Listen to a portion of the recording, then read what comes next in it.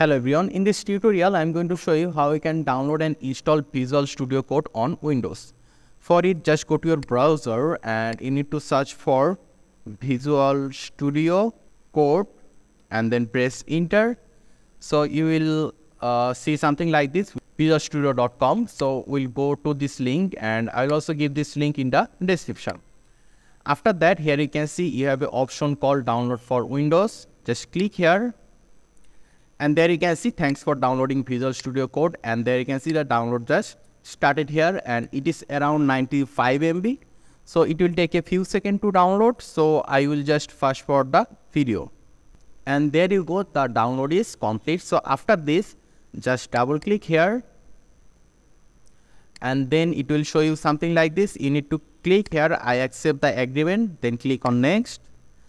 Then you need to choose the location where you want to install Visual Studio Code. I will keep the default location, then click on next, then next again, and I'll check this on create a desktop icon, and I'll also check those two options as well. After that, just click next and then click on install.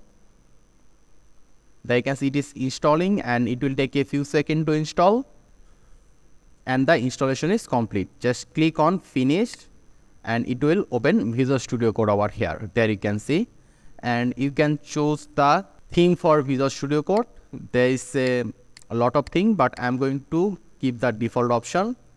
And from here right now, you'll be able to open any code.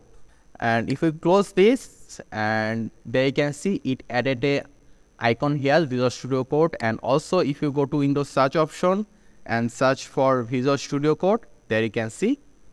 So this is how you can download and install Visual Studio Code. I hope this was easy for you to understand. Make sure to subscribe, and I hope to see you in the future tutorials.